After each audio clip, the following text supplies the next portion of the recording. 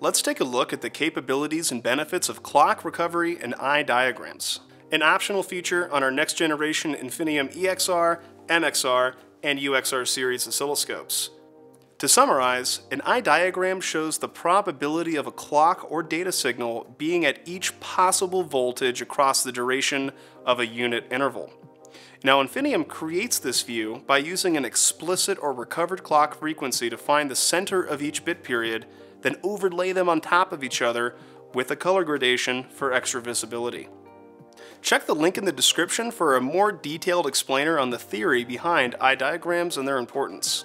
In many cases, an eye diagram can be configured with a single click under Analyze, Quick Eye Diagrams, and selecting a channel. You can access the full setup menu and setup wizard under Analyze, Real-Time Eye if the quick setup doesn't work for your signal.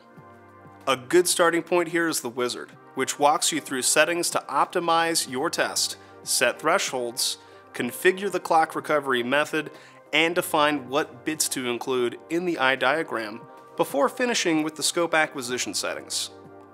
These and more advanced user settings can be further defined through the Real-Time Eye menu. Infiniium offers dozens of clock recovery presets and over a dozen specific methods to choose from.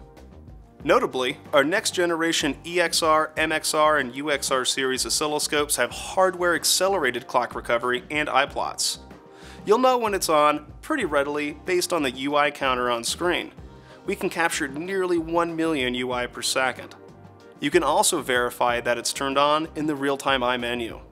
Hardware Assist will be on or off, and if it's off, you can click into that dialog to see why. And given that it's implemented in an ASIC, there are some restrictions, but using auto setups should help you negotiate those, if possible, without too much hassle.